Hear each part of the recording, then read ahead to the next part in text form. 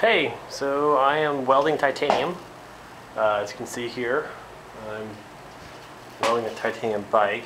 So this is the first part, is you basically tack up your seat post. See, here's the bike. So it makes some more sense. Here, let me make things right. So this is the bike. Basically, you have your feed here, this argon, which gets purged into this tube and gets pushed through all these holes and basically creates an inert atmosphere or environment, so no oxygen is present. So you get really strange welds or brittle. It starts to crystallize or get brittle. So here's some examples of some welds. These are not ones I did. But these are someone that a teammate did. Not too bad.